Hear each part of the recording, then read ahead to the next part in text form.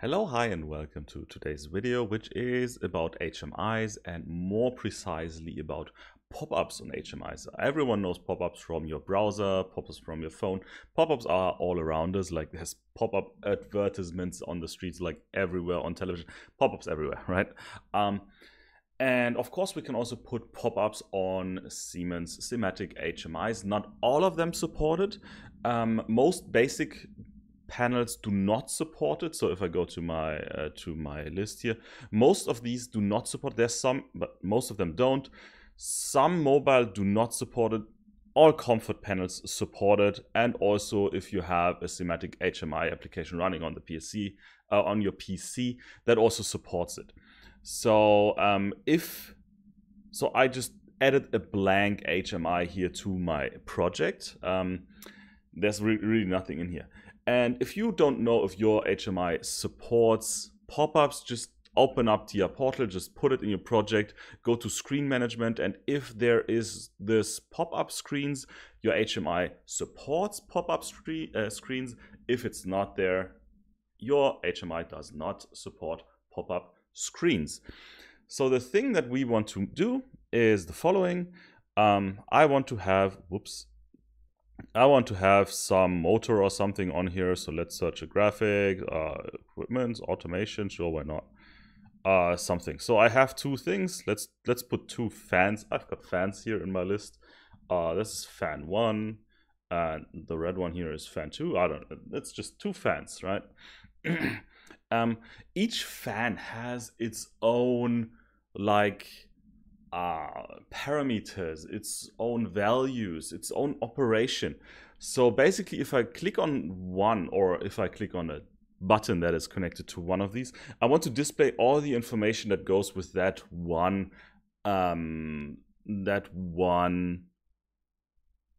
turbine. Let's call it turbine. Fan. That's the name. Fan, blower, fan, whatever. And that's what I can do with pop-up windows. So let's open up pop-ups here on the left, and there we have add new pop-up screen. I have two blowers, so I will also use two screens. So I will have pop-up screen 1. I will call this blower 1 or 01. I usually do this. And there I could put, you see it here in the list, I could put everything. Like I could parameters, I could put different things here like that, and also buttons on here. I could have a clock for some reason. So I can put things on this pop-up screen, right? And that's, for example, now blower 1. And on the screen, on this little pop-up, I can put almost everything as normally on any HMI screen. There's of course some limitations, but most of the things you can put there. So that's my blower 1. Blower 2 should look similar. So I can just copy the screen, copy and paste, and that will be my blower 02. Oops, 02. And here I will call this blower 2. Blower 2 does not have a clock. Blower 2 just has this bubble, and it doesn't matter. I'm just doing right now. I'm just like putting things on there, right? This is like similar to creating a faceplate. Different topic, but similar. So I've got blower 1 and blower 2 as pop-ups here. If I want pop-up blower 2 here, for example, what? I renamed the wrong one. They're the wrong way around now. So this is blower 2 now, and this is blower, 1. Doesn't matter.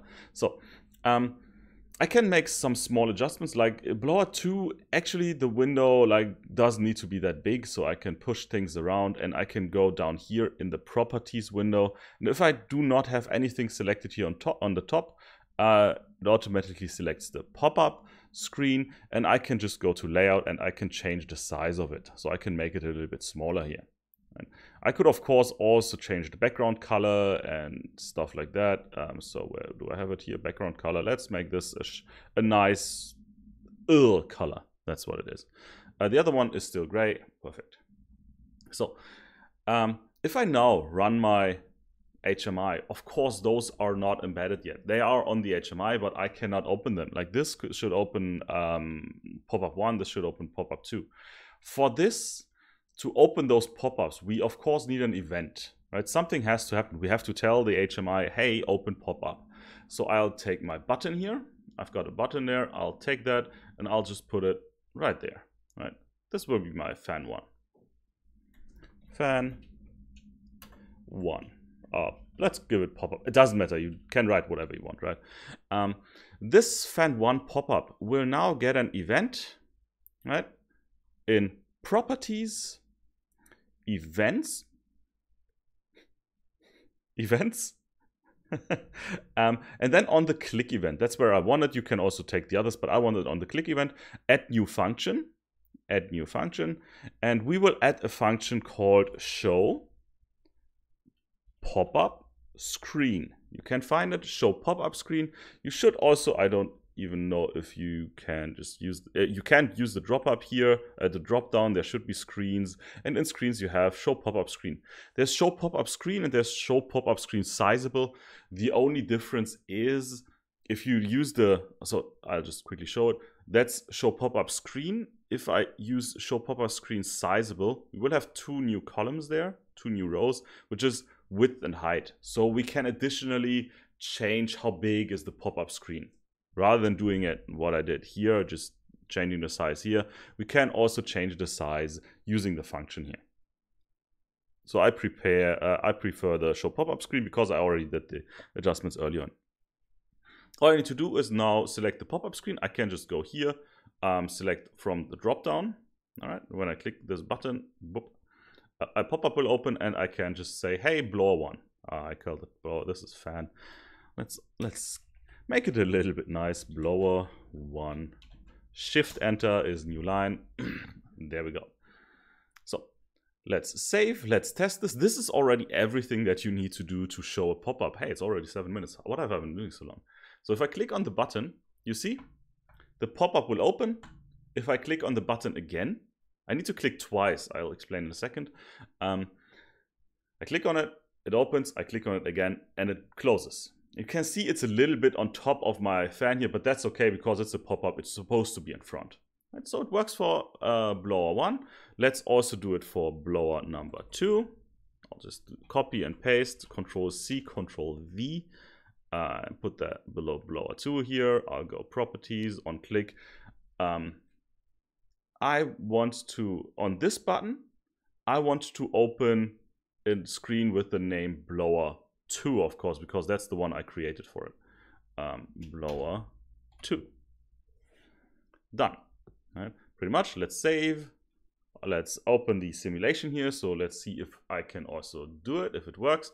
I click on blower 1. Perfect, window is open. I click on it again. Closes. I click on blower 2. You see this is the blower 2 pop-up. It looks different. It could have all the parameters of blower 2, right? You can put whatever you want in there. I click on it again. It closes. So here are some limitations for pop-ups. If you open pop-up number 1 and you try to open pop-up number 2, you will automatically close pop-up 1. You can only open one pop-up at a time, right? So only one pop-up at a time. Yeah.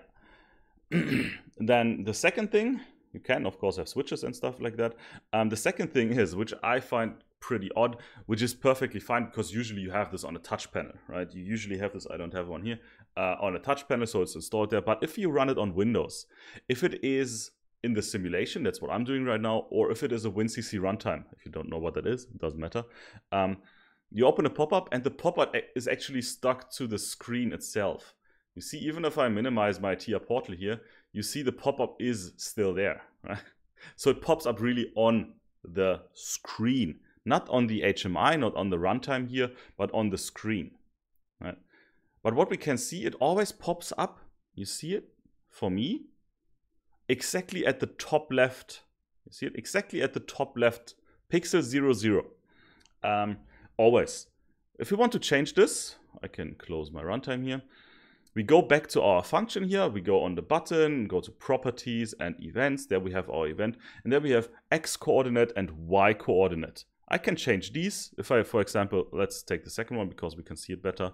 100 and let's say 50. It means X coordinate. We're going to push it, 50, not 500. My screen isn't that big. 50, so 100 on the X, so to the right, and 50 to the bottom. Oops, I don't want to download. Why did I click download? This is going to take some time now. Not too much because my PC is pretty fast, but still, I hate to misclick. So opening the simulation here, and you see this one is now pushed to the right by 100 pixels and to the bottom by 50 pixels. You, of course, need to know how big your screen is. A little annoying, that's how it is. The next thing we could do is toggle, right? The mode, the display mode. If toggle means you press the button once, it opens, you press the button again, it closes. That's toggle, open and close. You could also have two buttons, and then you could have one button open pop-up, which means mode on, and on a second button you could have mode off, right? So you would need to create two buttons and select one as the on and one as the off, of course. And the last thing we can adjust here is a so-called animation. So I can also add an animation with a drop down here. From standard is off because no one needs those. Let's say I want left. You can change the animation speed, slow, medium, fast. I'll keep it to medium. So now the pop-up will fly in. You see it? It will fly in from the left and it will fly out from the... Pretty silly if you ask me. No one really needs this, but you can do it if you want.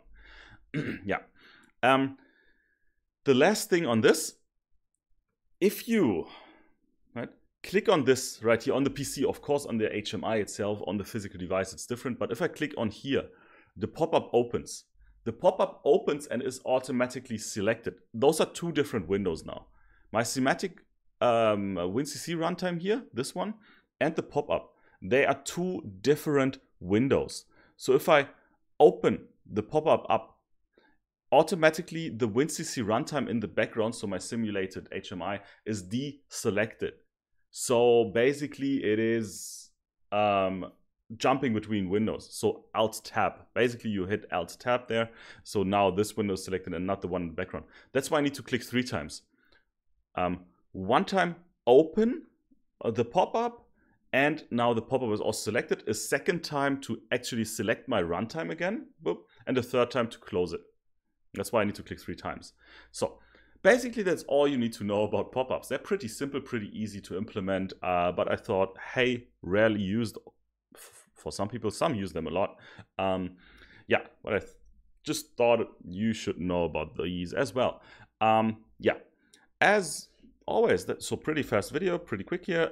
As always, if this was any helpful, leave a like. Do not forget to subscribe, right? That is mandatory. You have to like, you have to subscribe.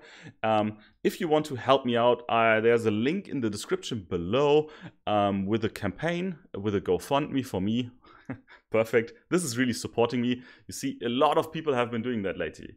Anonymous, thanks. Shorts, Seema, thanks. Robert Thorson, thanks. Piotr Novosad, thanks a lot to those guys. I'll leave a link to this in the description below, and also to a forum where you can exchange knowledge with others.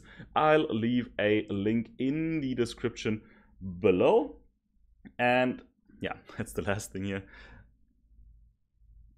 Leave a like, don't forget to subscribe. I'll see you in the next episode. Stay safe, stay healthy, and have a nice day. Bye-bye.